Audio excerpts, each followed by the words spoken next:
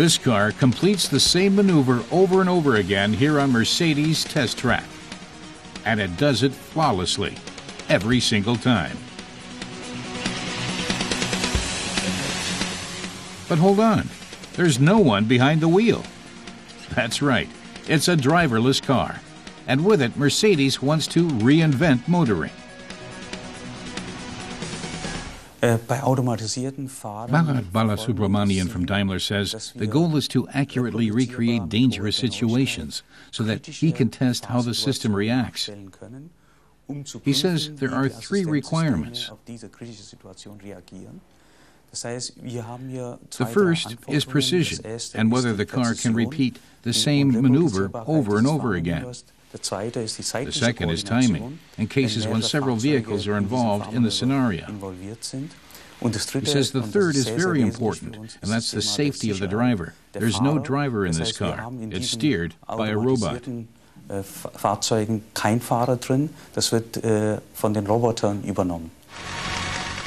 The cars in question are standard production models, but what's special about them is that robots control the steering, acceleration, and the braking. The car's onboard computer tells it to drive between 2 predetermined points. It'll follow these instructions, even if it encounters several vehicles along the way.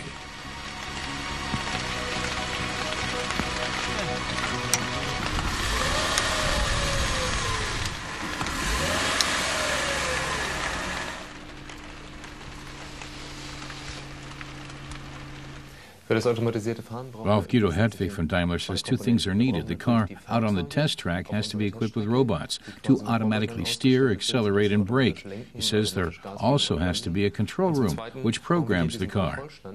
A radio link between the control room and the car monitors the test.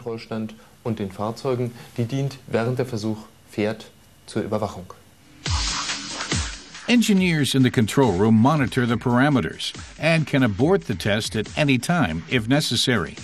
The basic technology can be fitted to any Mercedes, turning it into a driverless car. That way the engineers can test different systems on different cars. As if by magic, the car avoids the obstacles.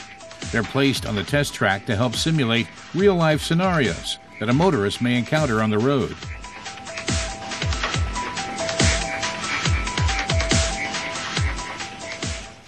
Hedwig says the cars can drive so accurately that if they go around the test track twice, there will only be a difference of 2 to 3 centimeters between the 2 runs. There's no other way to recreate a dangerous scenario like this. The same is true for situations in which a car suddenly cuts in, brakes, or swerves in front of another.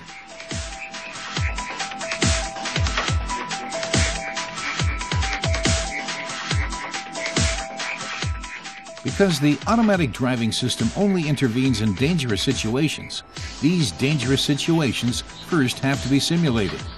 The system represents a giant leap forward in safety, especially for the test drivers who no longer have to risk life or limb.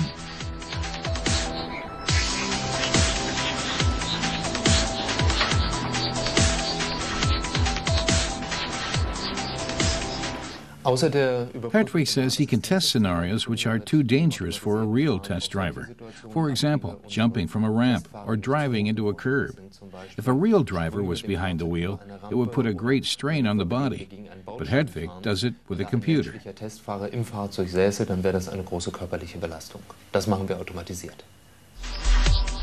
Technology testing technology. Mercedes has always been at the forefront of car safety, and its latest innovation should help it stay well ahead of the competition.